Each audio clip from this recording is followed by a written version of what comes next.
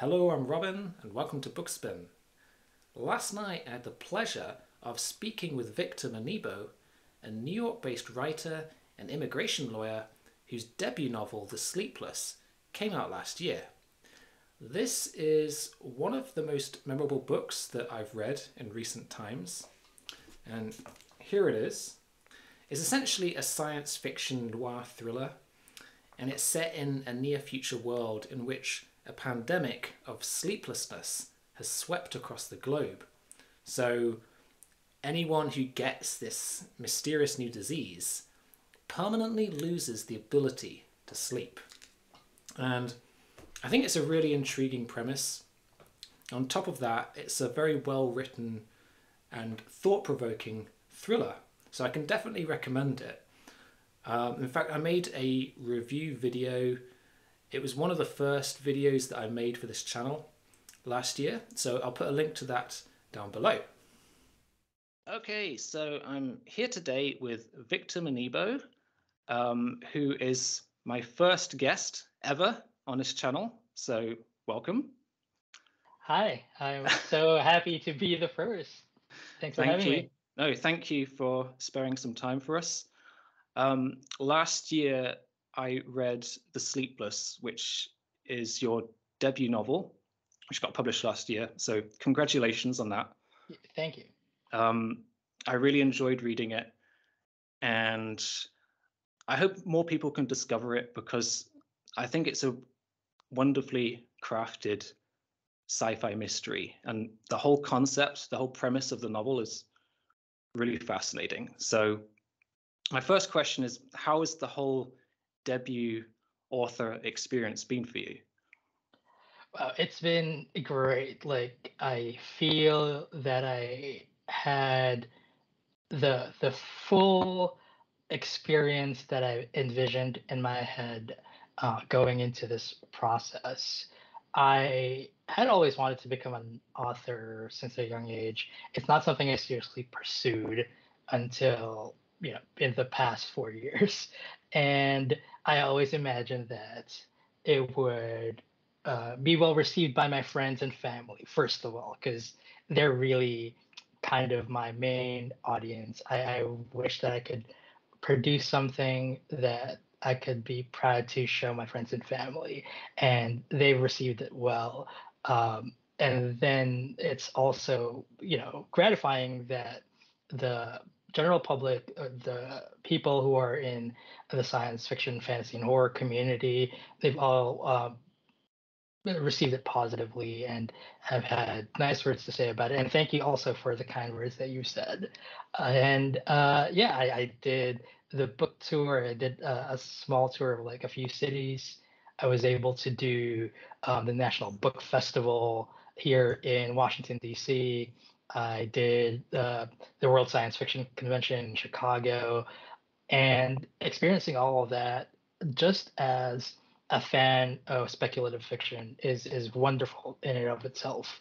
But being able to do that as an author and as an author who's debuting is even like more exponentially mind blowing. I have zero complaints, and also I got to do my book launch at the Strand here in New York City, which is one of my favorite places in the world and my favorite bookstore. So that was just kind of in my bucket list. So yeah, it's been a great 6 months so far since the book debuted. Oh, that's great to hear. So yeah, I'd like to ask you about your sort of relationship with speculative fiction and science fiction in general. And have you always been much of a reader of science fiction? I was a young reader of mystery. That was my first entry into reading stories and novels. So we're talking Sherlock Holmes, we're talking Agatha Christie. I was probably reading them when I was too young to be reading them, but that's what spurred my love of literature.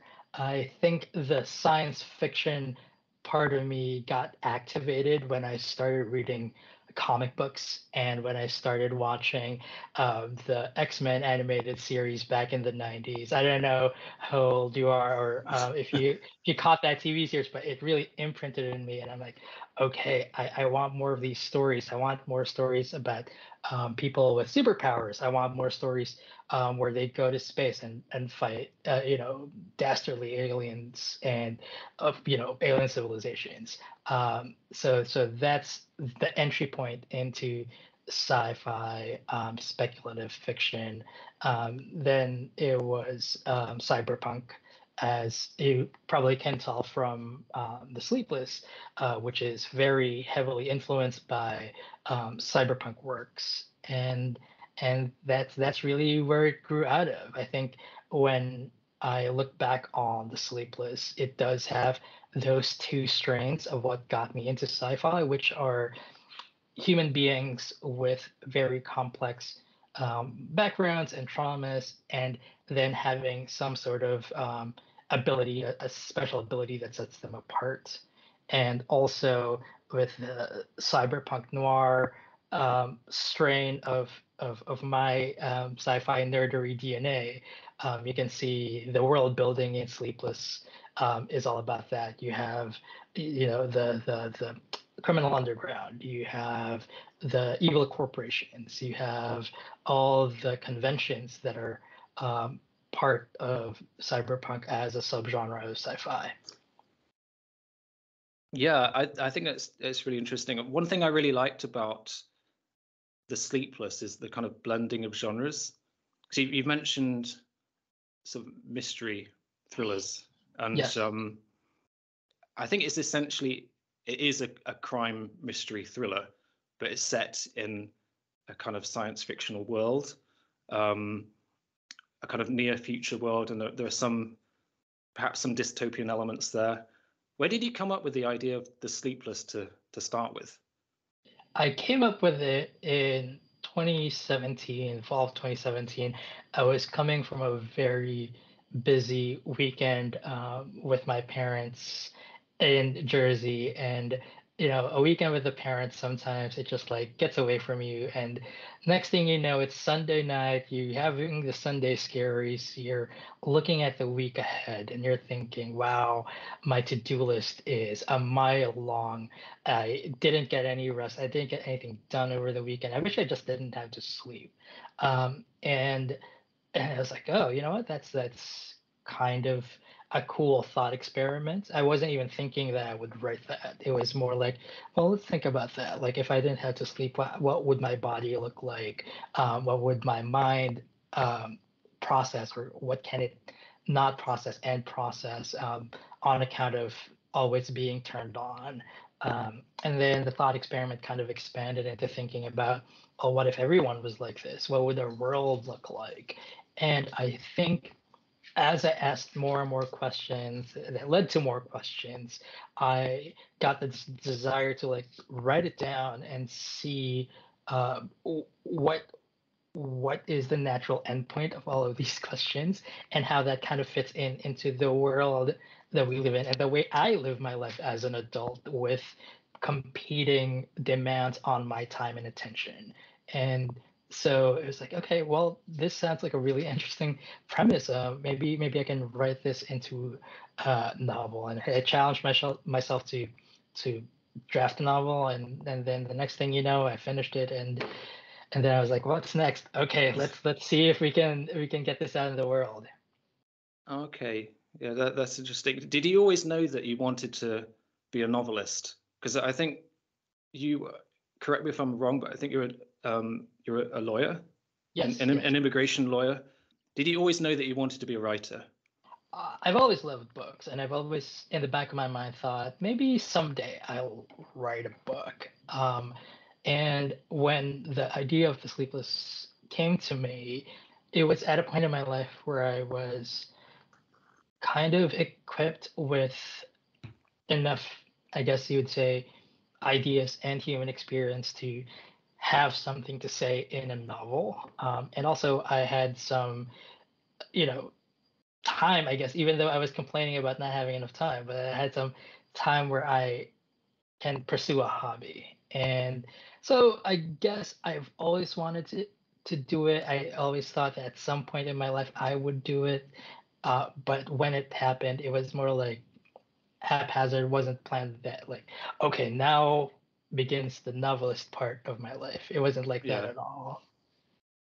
But you hit upon this idea of a sleepless pandemic, which I think in the book you use the term hyperinsomnia, Hmm. right?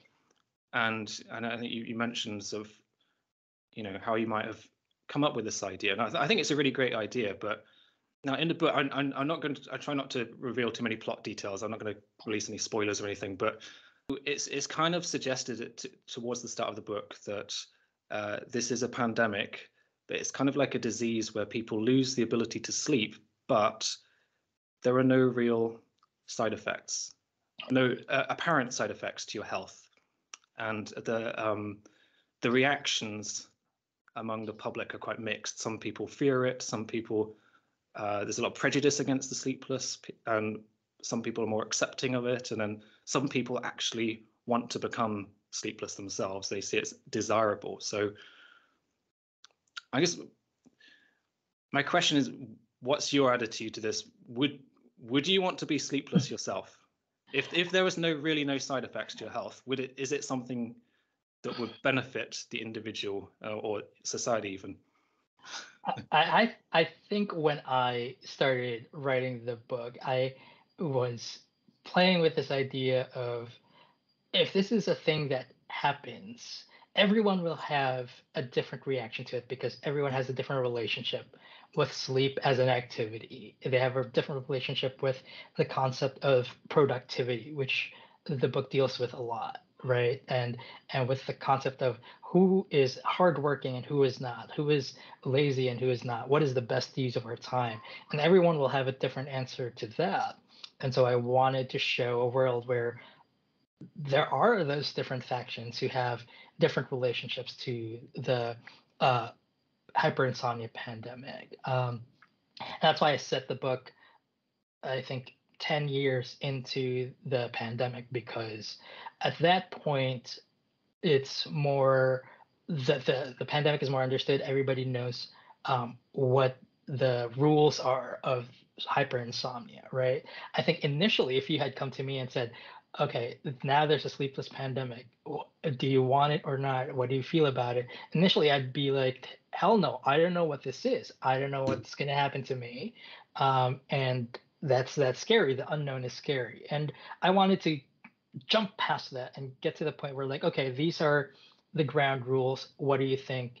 This is the deal. Are you going to take it or not? And now, if you ask me that question, I would say, honestly, I would probably say yes. Oh, really? It, Okay. I mean, Yeah. it's ironic because ever since I really took being an author seriously and having a career seriously, I've had more demands on my time, all of which I think are valuable and important and that I want to pursue. So I feel like, oh yes, I do right now wish I had more time, even before, like, when I came up with the idea.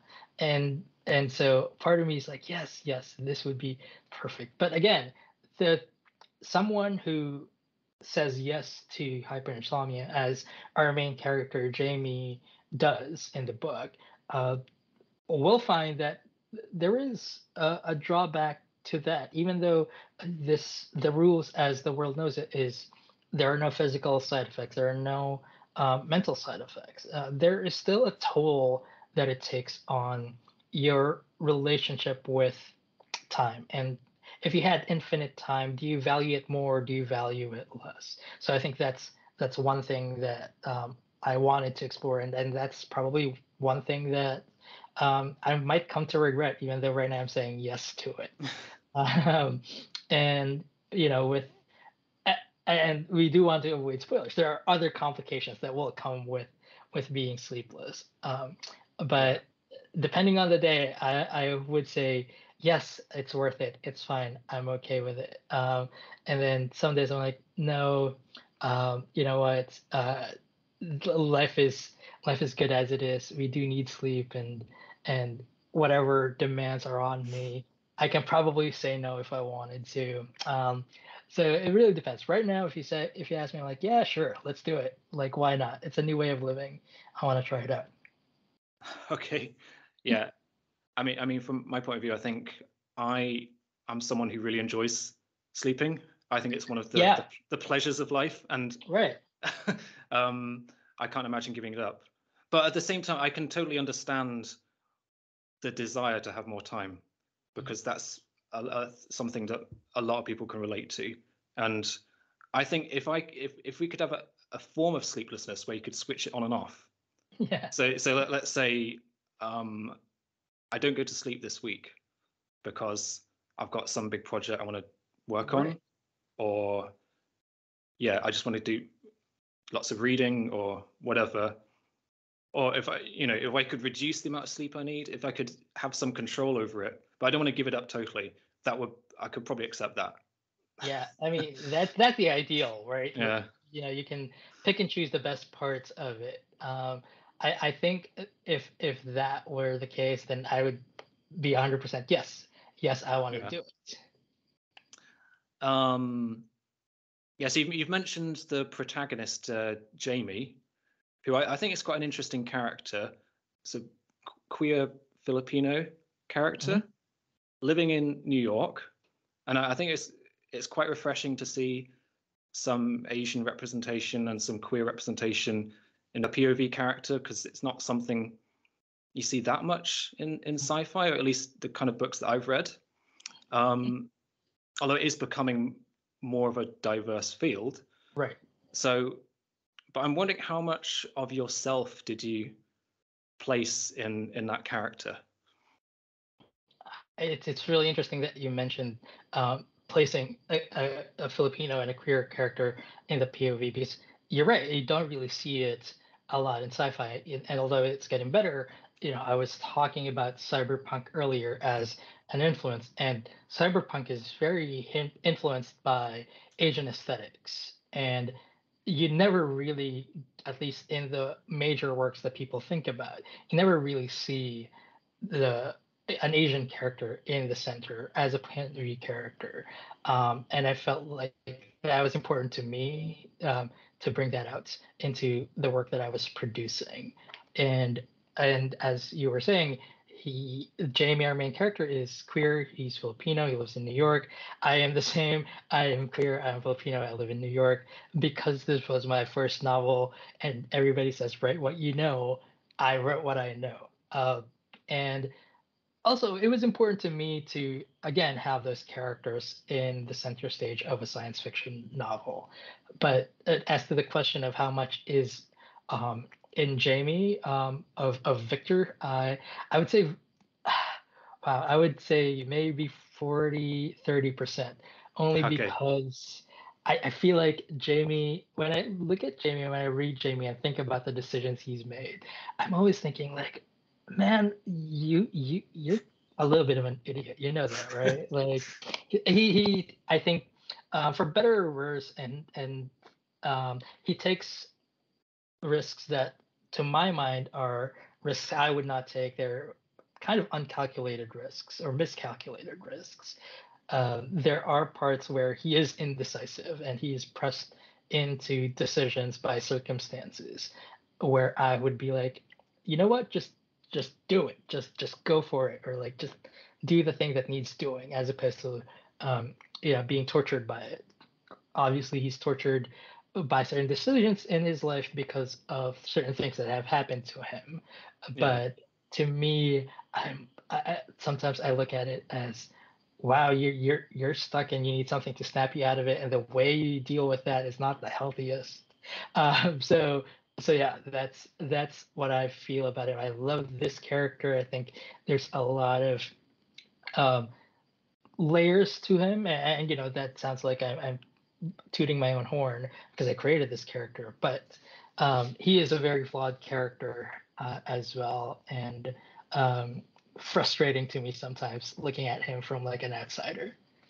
No, I agree. I think he is quite a complex character. Um, what about the other characters? Are any of the characters kind of modeled on people you know, or were they just kind of, did you build them from the ground up to kind of fit the story you wanted to tell? I think for most of those characters, they were. I started out with archetypes. I knew I was writing something in the cyberpunk sci-fi noir field, and I knew I was writing a mystery, and those genres come with archetypal characters that I felt if I wanted to honor these genres, I had to have those characters. But of course, when we're talking about archetypes, they're mostly the scaffolding onto which you build something more. So that's what I did. Like you were saying, I built them from the ground up, but it's not from whole cloth. These were inspired by the tropes that I know, the tropes that I love, the tropes that I grew up watching or reading. I'm thinking, for example, of the main antagonist. He's very much inspired by um, what I've seen in, let's say, Blade Runner or the Matrix movies, but also inspired by real life because when we're talking about sci-fi noir or cyberpunk, you're always talking about corporations and capitalism, and we do have those figures in real life who kind of act in villainous ways. Sometimes they also look villainous, and it's hard not to draw inspiration from real life in the world that we live in now. Yeah, I can totally see that. Personally, I think that the characters and the story itself works well on a number of levels. So it's a thriller. It's an exciting thriller.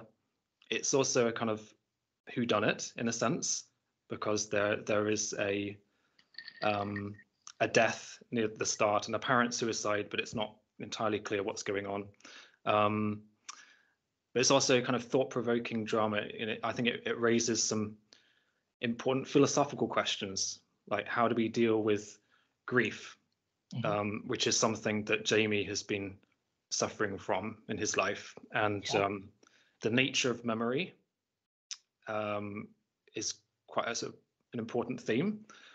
But I also think that there's, in my opinion, is almost like a cinematic element to this. I mean, you mentioned Blade Runner and The Matrix, but I think cyberpunk works quite well as a visual medium. But I think there's a cinematic element to the story, which I think would work well on the screen. So do you think the Sleepless, in your opinion, would it work as a movie or a TV adaptation? I would love for that to happen. I think I love movies and I love TV shows. I love all sorts of storytelling. And with The Sleepless, I think if it were to be adapted into a visual medium, I think it would work better as a series than a movie. Although I can also see it as a movie, and that would be great. That would be the dream. If Netflix or Amazon wants to throw money at this project, I wouldn't say no. Absolutely. Yeah, I think it would be amazing. So yeah, a quick question. I love the cover of this book. Mm-hmm. I've actually talked about this book cover before in a previous video when I was talking about some of my favorite book covers. Yeah. And were you involved in the cover design at all, or was that all down to the publisher? No, that was the folks at Erewhon hired this very talented cover designer. Her name is Dana Lee, and Dana's done amazing covers. And I was so lucky when they showed me this because I was like just blown away. I didn't know what I wanted in a cover before I saw this. I just knew it had to. It was like I know I'll know it if I see it, if I whether or not I like it. I had no concept of what this process would be. So they just gave me some options. I saw this and I was like, yes, that is it. And everybody on the team agreed. I think one of the most common things that I hear about the book is you have an amazing cover. And I'm like, I wish I could take credit for it. I'm just lucky to be the recipient of that cover. But all credit goes to my publisher Erwan and the artist Daniel Lee. They were great. They asked for my opinion, and all I said was like, "This is amazing. Yes, let's do it." Yeah, it's an amazing cover. Speaking of which, any word on when the paperback is due out? Yeah, the paperback should be due out maybe later this year or early next year. We do want people to enjoy the hardback, especially there was a special edition that just came out from Unplugged Boxes. So it'll be a little while yet before the paperback comes out, but it is coming soon. Okay, cool.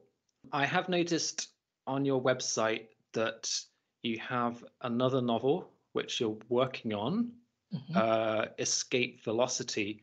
Can you tell us anything about that? Sure.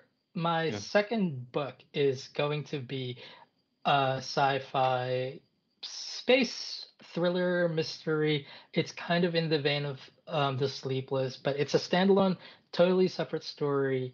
And it's about four friends who go to their high school reunion at a luxury space station in lower Earth orbit. One of them gets imperiled, maybe dies, we don't know.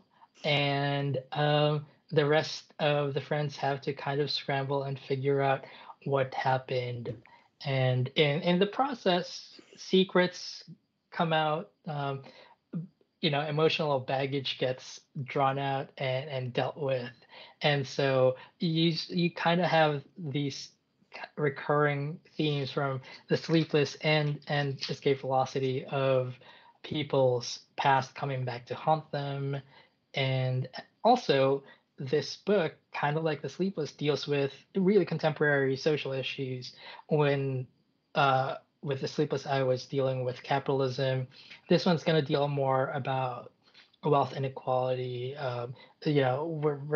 I'm thinking of pitching this, or at least describing this book as Knives Out, but in space. You've already sold me. Yeah, or White Lotus in space. So that is definitely the vibe, and hopefully it will come out spring 2024. Okay, so we've got a bit of a wait. Oh yeah, But yeah. Okay. We kind of want a little bit of runway to make this the best book possible, but the story is set and done. It's more just about going through the book production process, which, as you probably know, can take a while. Okay, well, I hope you get a similar eye-catching cover for that one. Yeah, you'll look Yeah. out for it. I mean, Yeah. all of that is in the works. I think it's officially going to be announced probably in the next few weeks. So, depending on when this show is going to air, the announcement will probably be out. Okay, fantastic. So, for anyone who's interested in finding more about you and your work, what's the best way to reach you or to find out about your stuff? Sure. Everyone can find me at Victor Manibo. That's just my first name and my last name. And that's on Twitter, Instagram, TikTok, Facebook. It's all the same handle. It's at Victor Manibo. I also have a website, victormanibo.com. Not most, all of my events are going to be there. If I have an appearance at a convention or a conference or a book event, that's the best way to know my schedule and my calendar. Okay. Well, it's been really fascinating talking to you. So thank you very much. And I will definitely keep an eye out for Escape Velocity and whatever else you're working on in the meantime. Awesome. Yeah, thank you so much. This was so much fun. Thank you.